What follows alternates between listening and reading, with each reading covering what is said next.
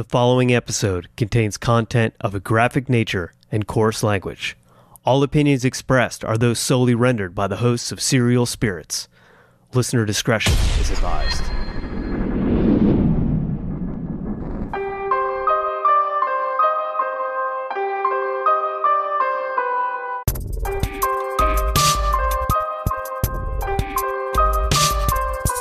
Happy Mother's Day to all the ladies on Staten Island who supported prosecutorial vindictiveness against an innocent person.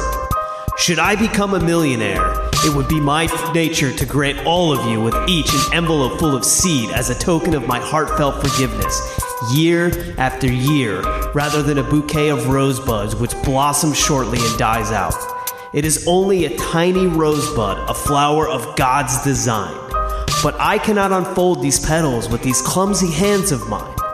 The secret of unfolding flowers is not knowing to such as I. The flower only the Spirit of God opens in my hands would fade and die.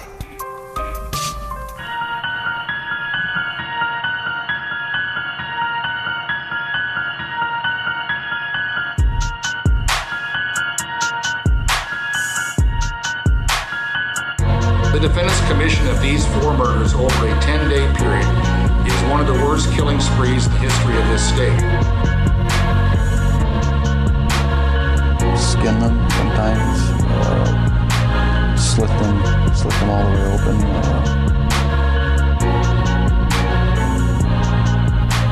I'm here looking for the spirits of anybody that still remains. I have a device in my hand. If you would like to talk to it, please come forward.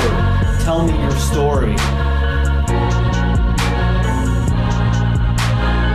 Maybe I should have killed 400 or 500 people, then I would have felt better.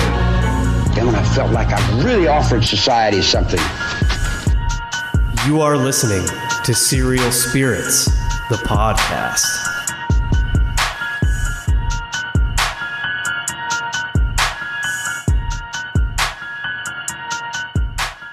The words you just heard were published in the Staten Island Advance in May of 2011. A Mother's Day letter from an imprisoned man named Andre Rand. Rand, accused of murder but convicted of kidnapping, is serving a life sentence in the New York prison in association with heinous crimes committed during the 1970s and 1980s in the Staten Island community. Rand's name became synonymous with a long-standing urban legend of the Hudson Valley, earning him the moniker, the Staten Island Boogeyman. This story and the previous narrative strike a nerve deep in my soul. This crime literally struck home. That is because one of my family members was allegedly a victim of Andre Rand. Was Rand really the folklorish fiend of the old story? Where and how did this legend originate? What were the crimes and the evidence that led this community to believe that Rand murdered 5 children in Staten Island? Welcome to another episode of Serial Spirits, the podcast. It's me, your host, Brendan Shay, and as always, the one, the only, the beautiful Annie Weebs. What's up, Shay? What is going on? We have a story. And it started out looking into urban legends, correct? And we went down our usual wormhole of weirdness. And we found some crazy shit. Shit got weird super fast. So this legend of Cropsy was something that was brought to me by a couple of other listeners. We want to tie our legends and our stories, our myth, into these factual claims and hauntings. And so I started doing my research on Cropsy and Andre Rand and the murders that he was accused of. I did hours of research and late one night called Shay and started telling him about how all of this fit together. And your response to me was, that sounds familiar. It did sound very familiar because you were talking about one of the victims who we'll get into. But I remember... See, I was born in Staten Island. I grew up there for a little while before my family decided to make the trek to Ohio. And both of my parents were born on separate sides of Staten Island. And my dad, who worked as an electrician there, I remember he was coming home one night, we were little kids, and we lived in this 2-bedroom apartment. It was 2 levels, but actually it was 3 levels. In order to get to the first level, the first floor of the apartment, you had to come up a set of stairs. And I remember my dad coming home covered in like dirt and just looked like he was wore out for 2 weeks. I'm pretty sure it was almost 2 weeks. And why this stuck in my head when Weebs brought this to my attention was because they were talking about all the search parties that went out for this victim. My dad was actually part of the search parties because this was my 3rd cousin they were looking for. And as I said, we'll get into who this person was. But I remember it vividly because it's weird how things stick in your head, right? How like memories trigger certain things. And I remember because it was the first time I ever saw a tick, like the little stupid blood-sucking thing. Lyme disease causing little shits. Little bastard. Yeah. And I remember we were in the bathroom, and I think my mom was either brushing my hair after I got out of the tub or something. And I'm like 7 years old, 6, 7 years old. And I remember looking down at my dad's pants that were on the bathroom floor because he had changed and left the clothes there, and I seen a tick crawling along his pant leg, and I freaked out and I said, "Mom, what is that?" My mom, of course, was like, "Oh my god." And it was a tick, and that was the first time I ever saw or heard of a tick. So it's weird how that correlates with that memory, but that was what my dad was doing. My dad was on the search parties looking for his 3rd cousin, and it's insane.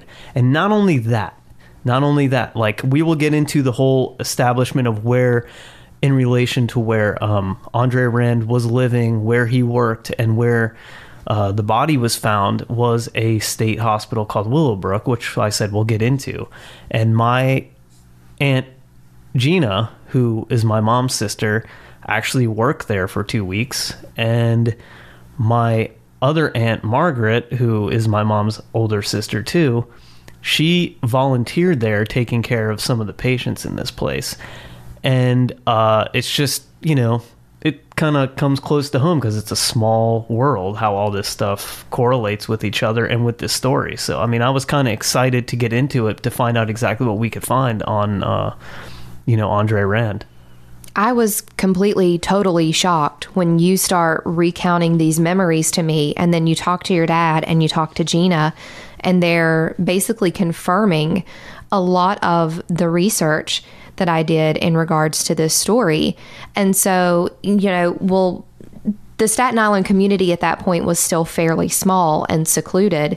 And so the fact that they all came together, which we'll talk about in a bit, to search for the missing children, and the fact that everyone recalls these memories so vividly because it was such a terrifying and terrible time in the Staten Island community. These people really lived in fear. Anyone who had children lived in fear during this time in Staten Island. And you know what? I think that I don't know for a fact because I didn't ask my dad this, but I think this may have been a catalyst. This might have been the icing on the cake for my mother to finally say, "Hey, we need to get out of here." Like she had, one of her older sisters that she was close with. My mom was one of 11 kids, and one of her older sisters was already living in Ohio, and she had loved it. My mom had visited a bunch of times, and I think this may just been the final catalyst for her to be like, you know what, this is a scary place to be. We grew up here. And it's just time to take our kids elsewhere, somewhere new, somewhere fresh, somewhere safer. So I think that might, I'm not 100% sure that that's what happened, but I think it might have been, knowing my mother, it might have been a good catalyst for her to get the hell out of New York. Right. And I think eventually may have been the catalyst for a lot of changes, and we'll hear about some of them as we go through the research that I did. But I can't say that I would blame her. You're one of 12 kids, and to think of some of the things. Number one of 12. But we've talked about this before about missing persons cases. Murder is terrible. To have one of your family members murdered would be absolutely, I can't even imagine what it would be like. But to have one of your family members, one of your children, literally just disappear into thin air, and 40 years later, there is still no there's no resolution to the majority of what happened in relation to this crime. It's still just a lot of speculation, a lot of rumor, a lot of myth, and some pretty weird shit as we get into this wormhole of weirdness like we talked about before. And I don't want people to think, hearing this, that the ties that I have to, well, one of the victims, Jennifer Swigert is her name. She was 12 years old, but I didn't know her. I only, I remember being a kid knowing that this was a relation to me, but I never knew her. I never met her. It was actually my dad's third cousin. So, yeah, I didn't know her, but, my dad knew the family. I knew her grandfather, Uncle Louie, but I, had never met Jennifer that I can recollect. But, we'll get into who Jennifer was and a little bit about her. But, yeah, I don't want people to think that I'm using this as some kind of reason to boost the popularity of the show or this, whatever. But it was just a really strange coincidence. That it was a coincidence. And I mean, and like I said, I remember as a kid, and it just all came back that, oh yeah, I have ties to this story because of Jennifer Swigert. Well, so let's get into this, Weebs. Let's see what we can unearth here with this story. You want to listen about the Staten Island Boogeyman? Yeah. The myth to the murder? The myth to the murder. All right. Staten Island Boogeyman. I think Holly Ann is probably somewhere in Willowbrook. I think she's still, where the College of Staten Island is now. As time went on, we found out that there were more missing children from Staten Island, and all sort of associated with Andre Rand. What happened was probably maybe a week or two into the search, we were discovering that more children were missing, actually working with the police very closely, and they were saying, well, he was a suspect in Holly Ann. Andre Rand was a suspect in Holly Ann, and he was a suspect in Tahese Jackson, and a suspect in Hank Garafoya. And doing research, we found out that he actually lived in the apartment building that Alice Pereira was living in, and that goes back into the 70s. So this was a pattern that we found.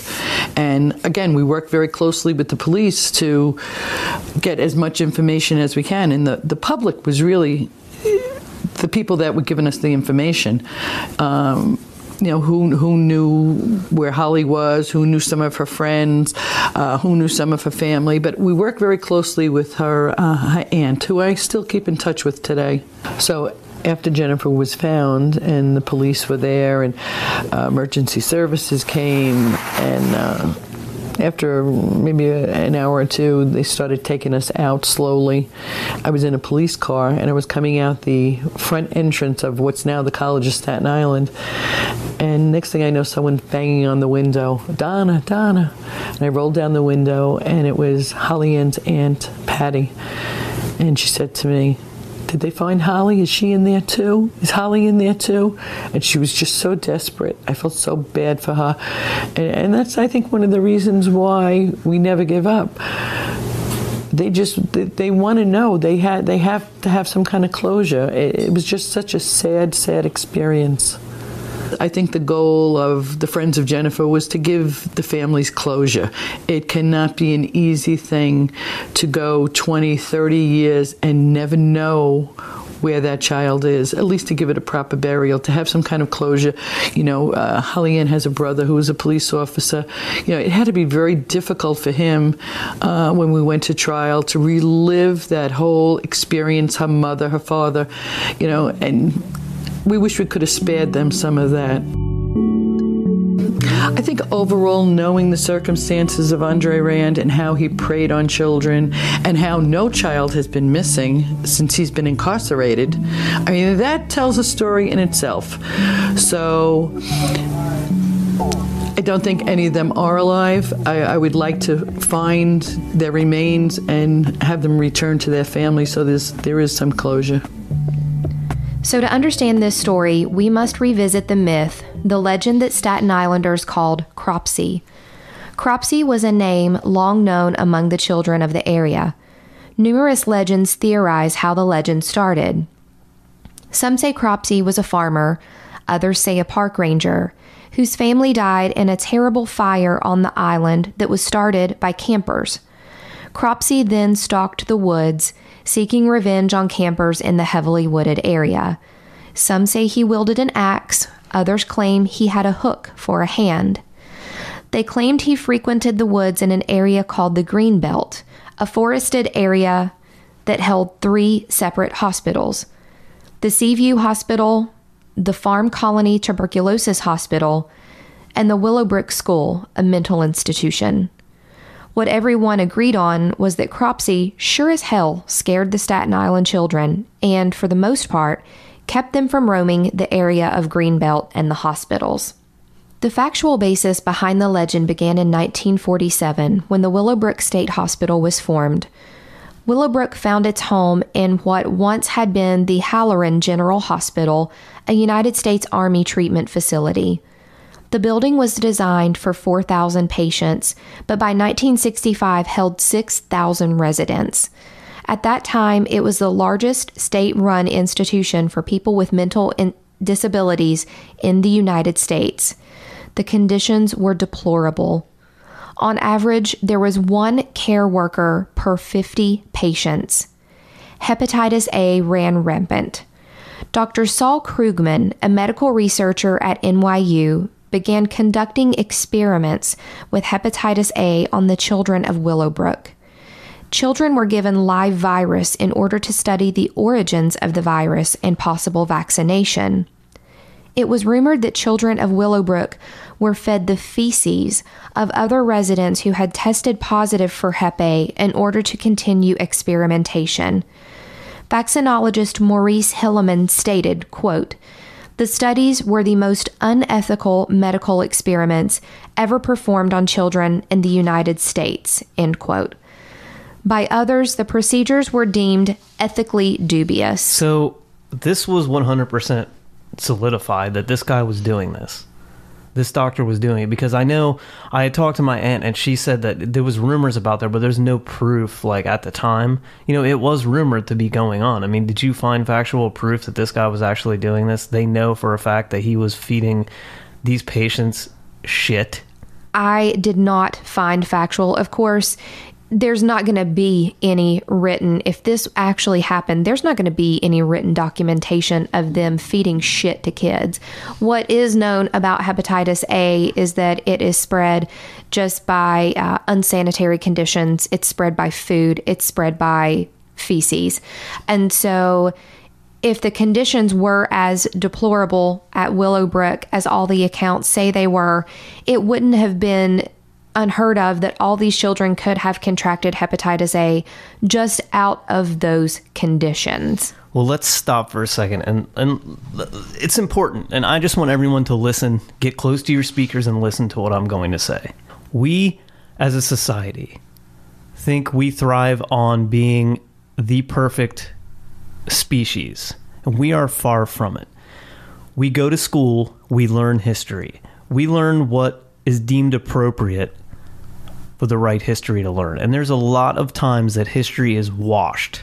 You see them classify letters where you see 1 or 2 words and the rest are blacked out. That's what our history is. And this part of history tries to be erased all the time. We've dealt with it at Madison Seminary in Madison, Ohio, where there is a certain period where you can't find what happened in this building. It's because deplorable conditions were going on. People were being mistreated. Willowbrook State Hospital was one of those places. Penhurst Asylum in Pennsylvania was another place. The conditions were absolutely deplorable, how these people were treated. And this was a hospital that was, run for people with mental disabilities. And you can have one thing wrong with you and be in sound mind, and they would have put you away in this place. Now, I'm not saying that every parent that had a child there, was just trying to get rid of their kid, because that's not the case at all. They thought it was a institution of higher learning for these people to help them live with their disabilities, to take care of them, because some of these parents physically, financially, and mentally couldn't do it. So they put them in a place that they thought was safe for their children, but it ended up being unsafe. One of the things that I know about my family is that they don't really lie about stuff. And when my aunt Gina worked there. She worked there for 2 weeks, and she had enough. And she had worked in the medical field her whole life, and she had enough. She said just the practices that were going on there that she's seen, how these people were living was just, she said the smell was just unbelievable. It was the smell of piss, shit, vomit, and industrial cleaner. I mean, that's just a horrible way to look at, or to remember something. That's what you walk in and you remember that. And Geraldo Rivera actually broke the story that made, this place famous and eventually shut it down because the conditions. And, that's, we'll get into the next part here but it's just, that's one of the things he remembers is the smell. To this day, he remembers the smell. So in 1965, Senator Robert Kennedy toured the Willowbrook and was so disturbed by the conditions the patients were living in that he gave the school a series of recommendations, which eventually led to new federal laws being passed in regards to caring for the mentally ill in facilities. In 1972, a young news reporter from New York named Geraldo Rivera led an investigative report on the Willowbrook School, exposing the horrendous conditions the patients endured there. The downfall of Willowbrook had just begun. By 1986, the number of residents had dropped to 250, and in September of 1987, the doors of Willowbrook closed forever. However, it did not mean the residents of Willowbrook were gone for good. The sprawling facility was almost as large underground as it was above ground. Underneath the hospital was a maze of tunnels that had allowed former employees access to each department. When the facility closed, some of the mentally challenged former patients found their way back to the woods of Willowbrook and took up residence in the tunnels and surrounding forest. It was there that a man named Andre Rand was introduced to the story. Born Frank Russian in March of 1944, Andre Rand began working as a custodian at the Willowbrook in 1960. It is unclear when or why Rand legally changed his name. Rand was known amongst the community as a quiet man who seemed to have a mild mental deficit himself. During his childhood and early adulthood, Rand's mother was in and out of psychiatric facilities in New York, and Rand was known to visit her often. Rand's documented crimes began around 1970, when he was arrested for picking up a group of 11 children from the local YMCA on a bus, offering them food and candy, and then driving them to Newark Liberty International Airport. To this day, no one knows what Rand's true intentions with the children were, but he was convicted of unlawful imprisonment of the children and served 10 months in jail. After Willowbrook was closed, Rand continued to live in and on the surrounding property, forming makeshift camps along with the other homeless of Staten Island. He should have also been charged with taking them to Newark, New Jersey, because that place is a shithole. Well, nobody really knows, and I watched a documentary, and the documentarian actually found one of these kids that had been on that bus, and he said, we didn't know any better. We were just little kids, and this guy rolls up on a bus. I have yet to find what kind of bus it was, where it came from. It didn't say that he stole this bus, so apparently he had access to it from somewhere. Maybe Willowbrook, who knows?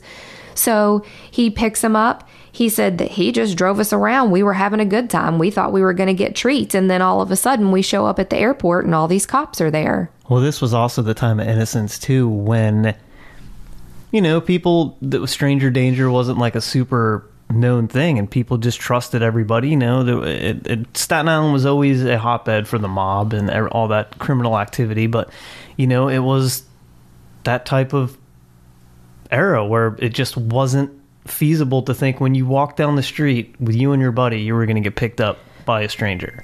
Rand fell off the radar, but all the while, Staten Island had fallen under the shadow of a wave of crimes.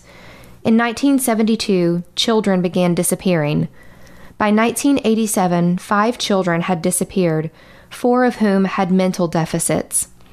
In 1975, 5-year-old Alice Pereira disappeared while playing with her brother. In 1981, 7-year-old Holly Hughes vanished after going to the local corner store with a friend to get a bar of soap. In 1983, 11-year-old Tyheese Jackson disappeared after going to buy food at her mother's request. In 1984, 21-year-old Hank Gafforio disappeared. Although Hank was an adult, he suffered from a mental deficit that made his cognitive ability more like that of a young teenager. Finally, in 1987, Jennifer Schweiger, a 12-year-old girl with Down syndrome, disappeared. Upon Jennifer's disappearance, a massive search of Staten Island began, the islanders banding together in attempts to find the little girl. Parties combed the area close to where Jennifer was last seen, eventually ending up in the woods around Willowbrook Institution. On day 35 of the search, retired New York City firefighter George Kramer found what no one hoped to find: the remains of Jennifer Schweiger in a shallow grave in the woods surrounding Willowbrook. So this is where it gets to the point where this man is basically automatically a suspect, right? Because of where the proximity of where Jennifer's body was found. And this guy, from all the stories that I've heard about Andre Rand, especially from, my family, is that he was this homeless guy, walking around. He was a weird dude.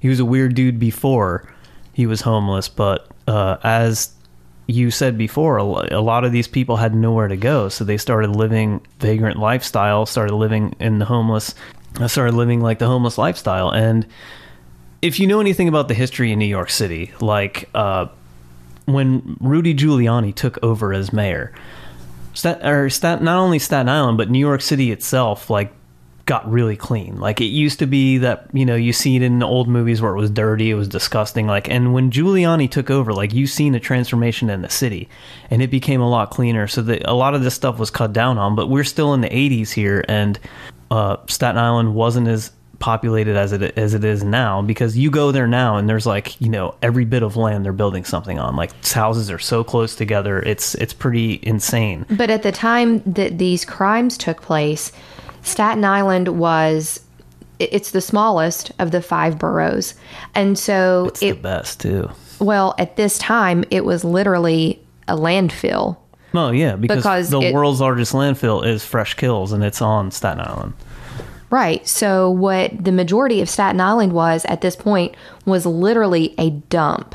And so that's why it made it so difficult to find any type of remains, any type of evidence. Literally, Jennifer Schweiger, and we'll touch. So at the time that these crimes happened, Staten Island was literally, the majority of it was a landfill.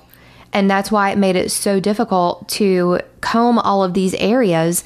Yeah, they could go around Willowbrook. They could go in the, the towns and the little areas where people lived. But there was so much dumping ground. I mean, it was just unreal. And so it didn't get, I hate to say, I don't think it got a lot of attention. And that's why the people of Staten Island came together so quickly to form, and again, I don't want to say it, but it was almost like vigilante justice. When you read through the history and when you look through the documentaries, and I'm sure that your dad could attest to this, these were people that just banded together because they didn't trust anybody else to do it on their own. Well, yeah, and that's how, I guess you don't know, because I don't know. But you are missing a child, you're missing a member of your community, and you want to be in control. When you don't have control of a situation, it's very frustrating, it's very stressful. It is unnerving, especially when it's your child that's out there missing and you don't know what to do. And Jennifer Schweiger was born with Down syndrome. So at that point, too, she's only 12 years old, but doesn't have the mental capacity of a 12-year-old. And you're scared. That just adds to the level of fright for you as a parent. And family members and everything else, they don't see what's being done, the internal investigation, so they don't know exactly what evidence they have, what leads they have. So they want that control. They want to be able to be like, listen, those guys went home, so let's keep searching. We have our own search party. Let's band together. Let's keep looking and looking. Like I said, I remember my dad combing through the woods, kind of talking about, as a kid, listening to his story, he was out there searching in the wilderness. There was so much woods in Willowbrook, Staten Island, that it was unoccupied land, and there wasn't anything around. So it was miles and miles of woods. And you're also looking at the pattern of the children that disappeared. 4 out of 5 of these children did have a mental deficit of some type. And so they started finding that pattern of, yes, these kids are more trusting. You know, one of them was even an adult that had gone missing. And 4 of these 5 kids that we're talking about have never been seen again. No remains, nothing whatsoever. So as we get back into the story and the narrative, you're going to find out the depravity of these crimes and how shit got even more weird after the investigations kind of came to a standstill. They grew cold. Staten Islanders were devastated and eager to bring someone to justice for the heinous crime. Members of the community began coming forward, stating they had seen Jennifer Schweiger on the day she disappeared, talking to Andre Rand as he rode his bicycle. Additionally, investigators discovered a campsite where Rand had been staying just 150 yards from where Jennifer's body had been discovered. Now, other sightings of Rand with the other missing Staten Island children began to come out. Members of the community reported seeing Rand talking to Holly Ann Hughes on the day she disappeared from his VW Bug. It was also reported that Rand had been seen with Hank Gafforio at a local diner around the time of his disappearance. Oddly enough, Rand had also been questioned previously regarding the disappearance of Tyhees Jackson, but no charges were ever brought against him. For the local authorities, this was all the proof they needed to bring Andre in for questioning. In 1988, Rand was charged with the kidnapping and first-degree murder of Jennifer Schweiger. During the trial, multiple people from the community came forward and recounted their sightings of Rand with the missing children. However, there was zero forensic evidence linking Rand to any of these crimes. In fact, after concluding our research, it seems that there was no forensic evidence at all released to the public in regards to Jennifer's murder. As a result, the jury could not reach a verdict on the case of first-degree murder. They did, however, find Rand guilty of kidnapping Jennifer Schweiger, and Rand was sentenced to 25 years to life in prison. So let's recount this. There was no physical proof that Rand committed these crimes. Now, this is going to get sensitive for anybody who is tied to this case or believes that the right man was captured. And this is just, a narrative that I'm going to go into and just talk a little bit about because it seems like it happens quite often in the justice system. Now, neither Annie nor I are in law enforcement. Neither Annie or I are any kind of criminal psychiatrist or psychologist or anything like that. We're just people who are intrigued by the mystery and the motive behind some of these people that commit these crimes. You've seen Making a Murderer. You've seen things like that where sometimes it seems that in order to solve a crime, solve a murder, it wants to be the cops and, authorities want to wrap it up as quickly as possible. They want to find their man. They want to find justice for the victim. And sometimes the wrong person is convicted. Now, looking at the circumstantial evidence of Mr. Rand here, it's very odd that he was seen in the vicinity of all the people who were gone missing. That, to me, in my mind, would lead me to believe that he had some knowledge or something to do with the disappearance of these people. I'm going to stop you right there, and I'm going to totally disagree. Why? Because after I wasn't finished with my opinion there, but go ahead. Well, you paused. Because I was trying to think of what I was going to say next. Yes, but your pause makes it possible for me to kind of interject this clip here and say, I'm not saying they got the wrong guy. I'm saying Andre Rand could have totally been the criminal who, committed these heinous crimes. But there was other shit going on in New York and the surrounding areas, actually in the United States in general, at this time that I think put pressure on local law enforcement. And that was what I was trying to say. To bring it to, because you're talking about a time in the 1980s where one of the most renowned cases, not just in the United States, in the world, but in the world, was the disappearance of this little boy named Eton Patz in New York City. This little boy was walking to school one day, I think on his own, disappeared and was never found again. Literally, they just convicted someone of his murder last year. There were other kids who went missing at the same time. You remember little Adam Walsh. Adam Walsh. Adam Walsh disappeared around, you're talking the 1980s when this stuff, like you talked about before, stranger danger was just coming to this is a time where people started to understand they couldn't just release their children out into society anymore and expect everybody to be kind to them. This was legitimately the time that they started putting pictures of missing children on milk cartons. Some of these kids that we're talking about today were some of the very first that were put onto milk cartons. And so these parents are all having a real come to Jesus moment with themselves about the fact that they trusted their children in society and they can't do that anymore. Staten Island was such a small community. All these people band together to try to find Jennifer in hopes of finding her alive, and it didn't happen. And so they were pissed. And what they wanted to do was just, I don't want to say scapegoat, but Andre Rand became a very convenient person to point a finger at. There was zero forensic evidence. There was no DNA. There was no blood. And again, we're talking a time before DNA really came into play, but there was legitimately what I found in research, reading documentary or watching documentaries, reading all these different articles, nothing. But being somebody who's, I'm not trying to say that they didn't get the right guy. I'm trying to say that a lot of times, you hear cops talk a lot of times, they know who committed the crime. They know. You sit in a room with a guy or all these different kinds of criminals long enough, you can pick up all the traits of lying, of deceiving, of manipulation. You figure all that stuff out. It is the matter of tying all this together in evidentiary ways to bring it to court. And that's what I was saying. Like, sometimes there's just, there's that right scenario for that person to be at the right place at the right time to just be convicted of this crime. And I'm not saying at all that this guy's innocent, because just the way he is, the mannerisms of how he is, I 100% think he had something to do with this. And whether he was responsible for all these disappearances or just the killing of Jennifer Swiger, but it's very odd that she was found close to where he was camped out, and this guy had previously kidnapped kids before. I mean, it's not without a doubt that he had something obviously to do with this. It wasn't the only camp, though. And so that brings into play something that we'll talk about, really briefly here, but possible accomplices to this, because you're looking at a man who himself seemed to have some type of a mental deficit.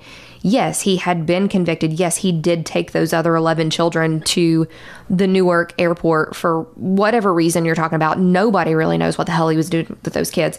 But there's no physical evidence tying him to.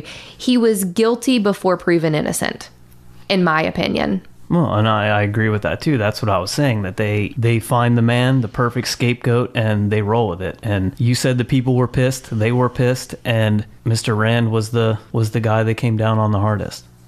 Let's take a break and then dive back into it.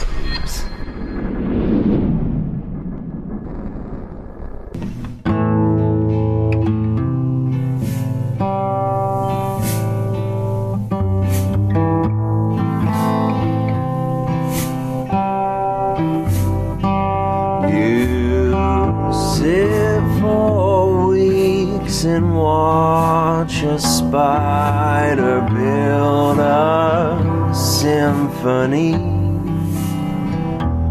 of bugs and weeds.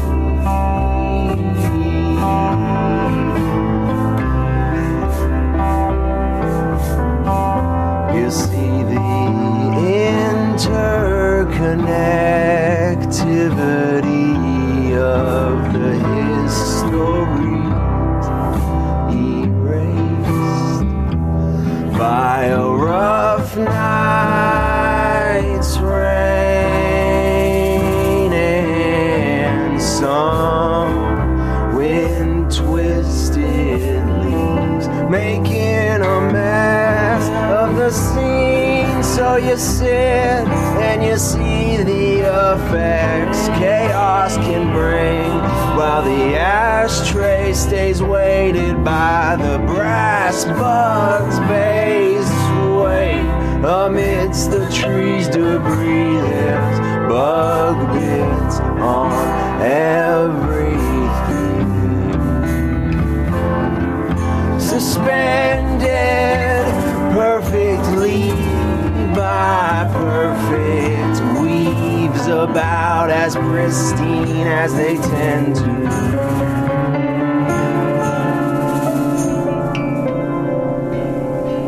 Temporary,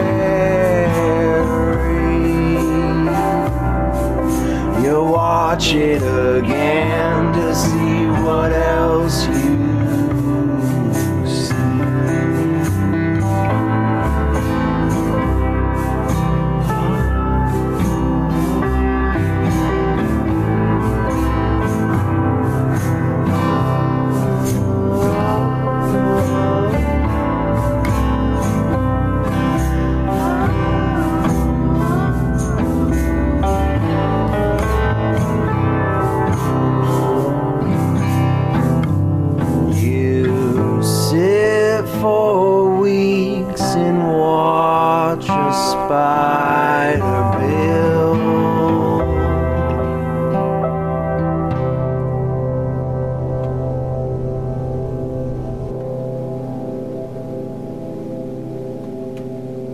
Hey, it's Brendan Shay. And Annie Weebs. And if you like murder, legends, hauntings, and true crime, tune into Serial Spirits, the podcast, every other Monday on Paranormal UK Radio Network.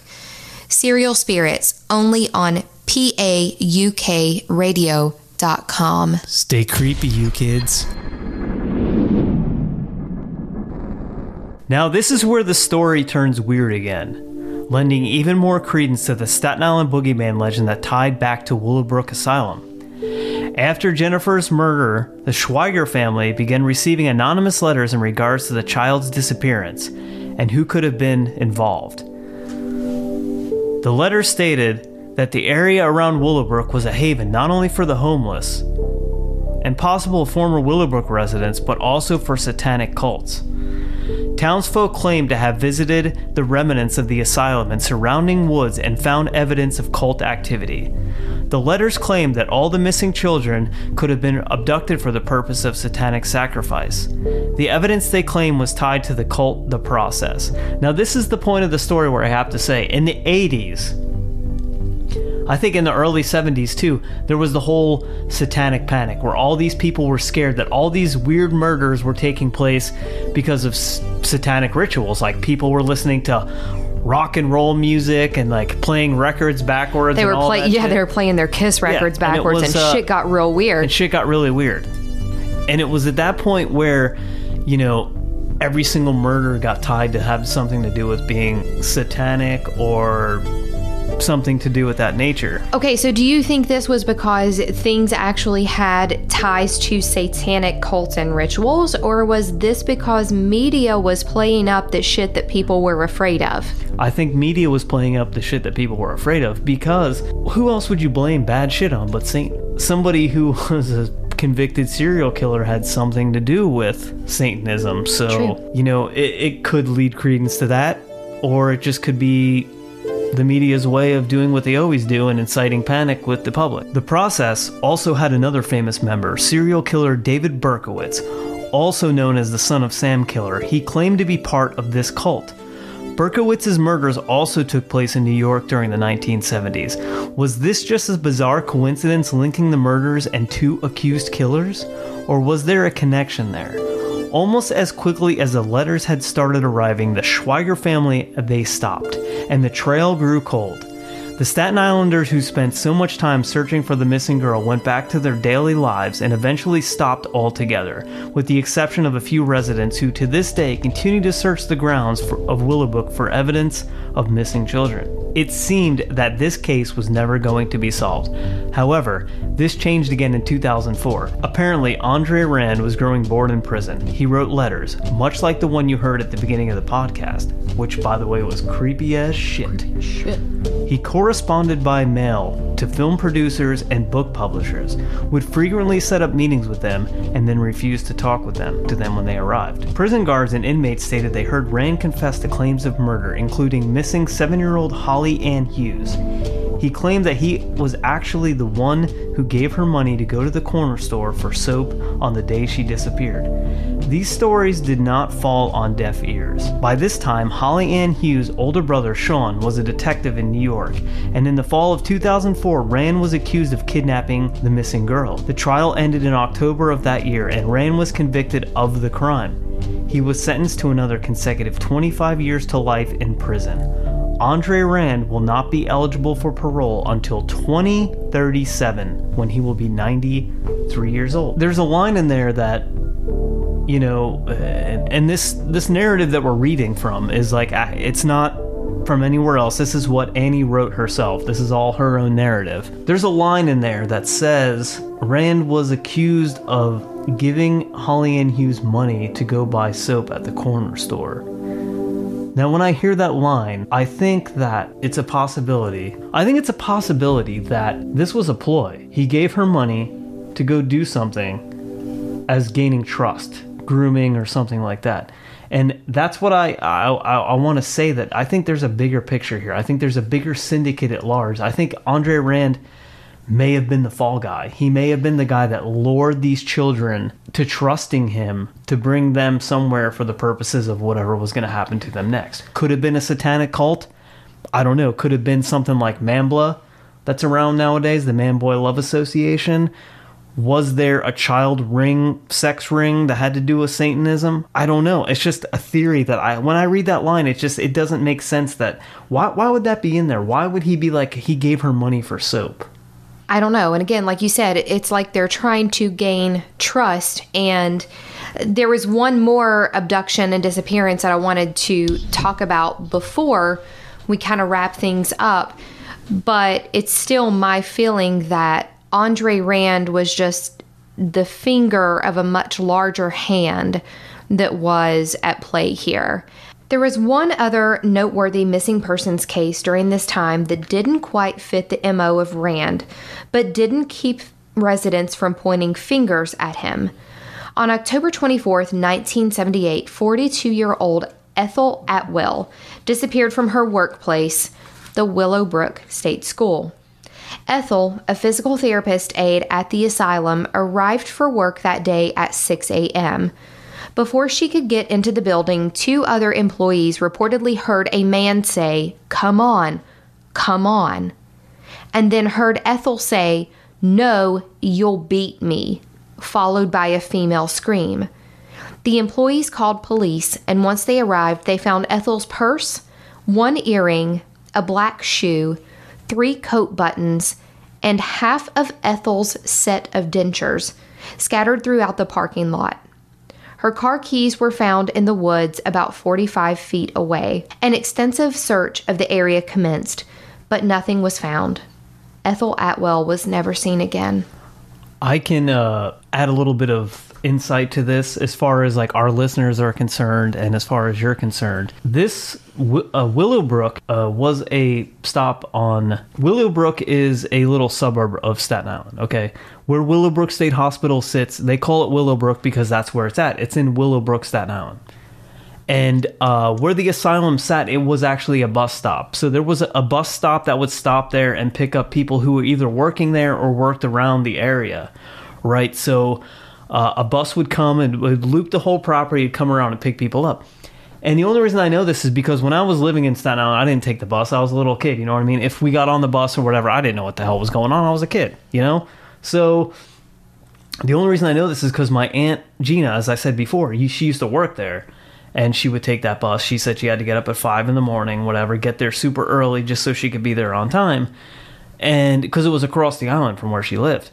But my dad would take that bus too. And he said it always creeped him out riding up on that bus because he knew the depravity and he knew like weird things happen and the people who were, associated with that building being as like that was the concept back then. And he was always creeped out, but it was a bus stop. So it would make sense that there would be somebody getting on. Maybe this had nothing to do with Rand or anything like that, but it would make sense that there would be a crime scene there just because it was a public, there was foot traffic. There was foot traffic in and out of that place all the time. Well, it also makes sense that if there were multiple people involved in the crimes at hand, it would have been a really convenient way for them to leave and come into the crime scene. So think about it. If you're coming in there to commit some type of crime, number one, you're coming into a heavily forested area that at that time was not populated. It was kind of surrounded by the 3 hospitals that were kind of in like a half moon shape almost. There's a bus stop in there. So that would have been easy access in and out of the area. So if you were going to commit a crime, you could have come in there, got off the bus, did whatever you wanted to do, and get back on the bus and get the hell out of Dodge if that was your MO. It makes it the perfect place and the perfect situation for somebody who wanted to come in and out of there really quickly. And like you said, your dad was one of these people who had to come in and out of there for work. He didn't like stopping there. I guarantee the other people who got off at that bus stop didn't want to be sitting there either. And I hate to say it, probably would have turned a blind eye to weird shit that was going on there because of the place that you're in. You don't want to think about being outside of one of the most highly renowned psychological hospitals in the United States when it had just been on the news for something as terrible as what it had been portrayed in Geraldo's expose that he did. And that's exactly it. I laugh at this because it's actually funny. New York City has been known for years for being a hotbed for assholes. You know what I mean? Like, you walk down the street and, like, you ask somebody for directions, they look the other way. They want nothing. Hey, I'm walking here! The kind of thing. Over there, over here. But, like, that's exactly what it was like. Like, you just turned a blind eye because you see some guy, and it's sad to say, but you do. I've been there. I've done it myself. I'm guilty of it.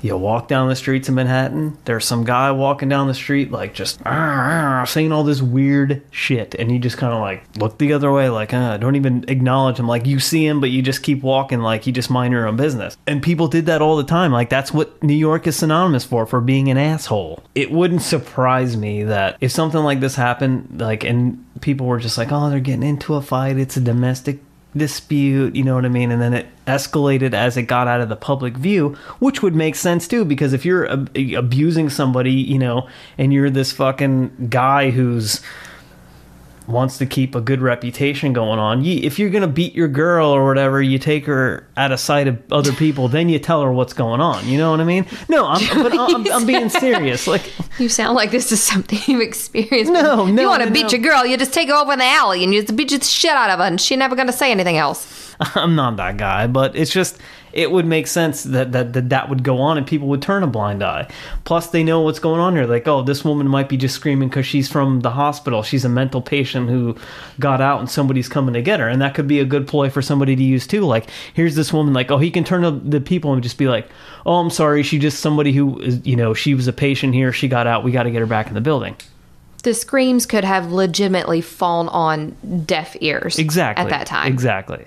And so it makes it an easy target for the type of crimes that they were committing at this point. And you want to talk about a time in a society when things were changing. So the 1980s were this kind of turning point in missing children's cases. When you're talking about one of the most famous cases of missing children in United States history, Eton Patz, who disappeared in New York City when he was like walking to school. During this same time era, these other children, we talked a little bit before about Adam Walsh, the son of John Walsh, who was the host of America's Most Wanted. These kids... That was my mom's favorite show of all time, too. Was it really? Yeah. See? Crime stuff runs in the family. But you've also heard me talk about the story the story that The house that I live in has a tie to Adam Walsh and the disappearance. Yeah, it does. And that's something else we should cover too. That's another weird one. Shay and I have this, I don't know how it's happened. We have the love of true crime in our hearts, but then we've also learned in our adult years, as things have proceeded, I bought a house that actually had a tie to Adam Walsh and the disappearance of Adam Walsh. It's neither here nor there in this story. But so we're talking about a time period when it was no longer safe to let your children out into society unsupervised. Some of these children that we're talking about today were the very first children who were put on milk cartons, as missing kids. So this is a time when society is changing. Parents learn that it's no longer safe to let your kids go play in the neighborhood unsupervised. Like you talked about, the satanic panic and all this crazy shit that was going on. In an area, Staten Island was also known, I hate to say it, but kind of like the dumping ground of the 5 boroughs. So Staten Island is the smallest of the 5 boroughs. It was set apart because of its, being across the river. And so at that time, a large part of Staten Island was just a landfill for the other 5 boroughs. And so that's why this kind of small community felt like it was necessary to come together, because maybe they felt like they didn't have anybody else to stand up for them. They were kind of the outcasts. They were literally living on this island that had become known for just being a landfill for garbage. And I hate to say it, but kind of like a landfill for people too, because you've got the 3 hospitals there that were in the green belt, which was this, heavily wooded area. One that used to be an army facility, which, if you've ever been to any type of VA institution, I hate to say it, but they're not typically really ranked high in the upper echelon of the hospital community as far as their care for their patients. There was a tuberculosis hospital, and then there was the asylum. So you kind of had the outcasts of society out there amongst these landfills. So kind of in wrapping up all of this conversation that we've had about, number 1, Willowbrook, number 2, Andre Rand and the crimes that he was accused of, and number 3, these people who are still missing. What's your theory about the crimes that we talked about today and Andre Rand and his involvement of these missing persons cases? What I have to say first is, in wrapping this up, this is where urban legends get started. We kind of talked about the Cropsy urban legend started from truths from somewhere. As a lot of legends do. They start from the truth. They start from some type of truth and just get misconstrued. And it's just like the telephone game. Somebody says, "Hey, Annie's got her ear pierced." Then by the 10th phone call, it's like, "Did you hear Annie got her nipples pierced?" that by the 10th phone call, they're all infected. Yeah, they're all infected. But that's how it starts. It starts somewhere. It's rumor based, right? But there's some truth to the bottom of this, and this makes sense that this is where the Cropsy legend came from, because there's some truth somewhere. There were bodies found, people were kidnapped, people are missing. It started somewhere. So my theory in this story really corresponds with yours, Shay. I think there's an absolute possibility that Andre Rand could have had something to do with these missing children. I do not think he acted alone. I think there were multiple people involved in this story. And like you said before, maybe he was just the fall guy.